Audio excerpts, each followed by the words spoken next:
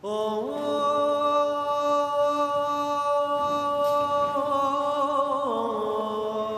times a day, this Australian soldier takes time to pray. Allahu Akbar. But his routine hasn't always been this strict. He led a typical civilian life before 9/11. 8 months after the Twin Towers fell, he enlisted in the army. A year later, he married an Indonesian woman and converted to Islam. Allahu Akbar. Over the years, it just became more and more important part of my life. And sometimes my wife will joke about it a little bit, saying that I take it a little bit more seriously than she does. He doesn't want to be identified because he's still serving in the Defence Force, and he's fearful he'll become a target for those with an extreme view of Islam. As he's discovered, some of those people serve alongside him in the Australian Army. The military has changed dramatically in the past, 13 years, and it's definitely heading in the right direction. However, there's a few people holding it back. He's chosen to speak out about what he sees as the discrimination he's faced repeatedly because of his religion. The first instance was in 2008. My immediate supervisor told me that I would never be deployed or promoted because I'm a security risk because I was a Muslim.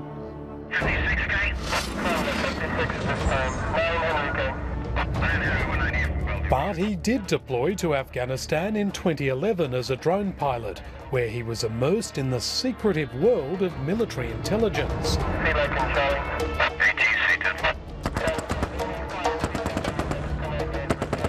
A member of the 20th Surveillance and Target Acquisition Regiment, he spent hours monitoring coalition operations. He's been a member of that regiment since 2009. Sometimes we would see the aftermath of, say, an IED or the aftermath of troops in contact, for instance. And occasionally you would see people getting killed. He's a skilled operator of one of the most technical pieces of equipment we have in the Army. 2 years ago, a soldier from his unit attacked Muslims as filthy, scum and worthless on Facebook. He reported the incident, and this, he says, made him deeply unpopular with certain members of the regiment. If they go overseas with that sort of attitude in a country where they are predominantly Muslim, then we're not really setting a good example for ourselves. And we're, in fact, probably making targets of ourselves. Do you feel like an outsider? Absolutely, yeah. Because all I wanted to do was do my job. Last year, his commanding officer rejected his request to work flexible hours during Ramadan. He sought advice from an army chaplain. He then told me that, well, you better find another form of work then.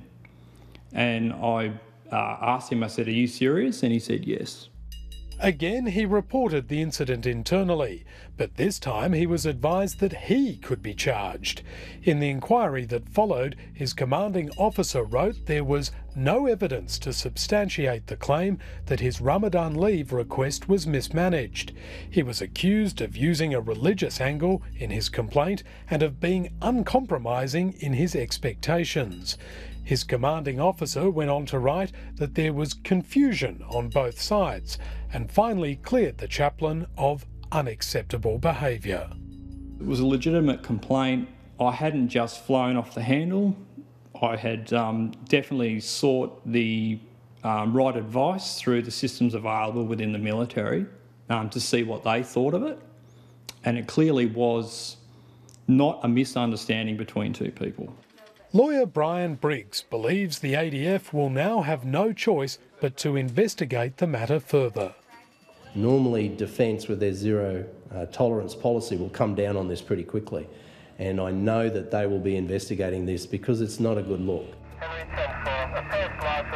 The alleged harassment, along with what he saw in Afghanistan, have begun to take their toll.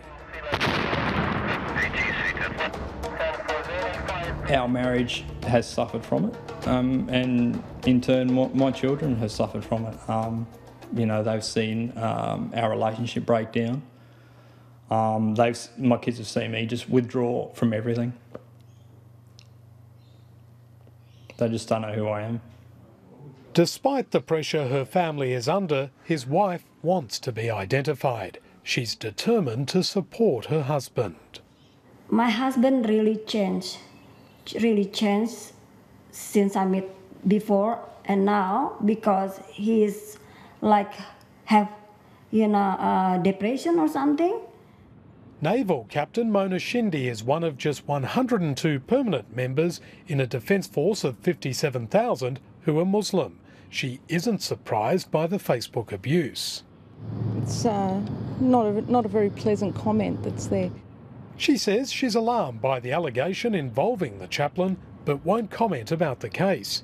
She's a passionate advocate for a more diverse defence force. We also work very hard on developing and fostering a culture within the Defence Force that is inclusive, that celebrates diversity in people. Not long after Captain Shindi was appointed Islamic advisor to the Chief of Navy, the service introduced Islamic dress for female officers, halal meals, and appointed the first Muslim chaplain. This soldier's future in the military faces great uncertainty.